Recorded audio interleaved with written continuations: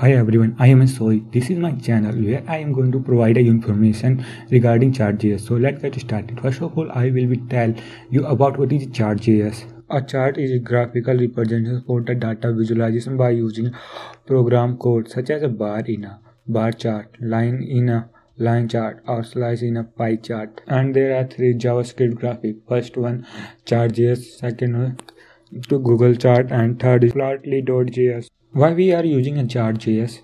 It is an open source JavaScript library for a data visualization. It is a look awesome chart and mostly used. Chart can help people better understanding and remember information. We support 10 different type of chart and they are responsible. There are different type of chart: bar chart, line chart, radical chart, donut chart, pie chart, polar area chart, bubble chart, skeletal chart, area chart, and mixed chart. Which software are requirement? First one, browser. Only one software can be used: Google Chrome, Mozilla Firefox, Apple Safari, Internet Explorer. Second one is code editor. Only one software can be used: Visual Studio Code, Sublime Text, Autumn, Node++.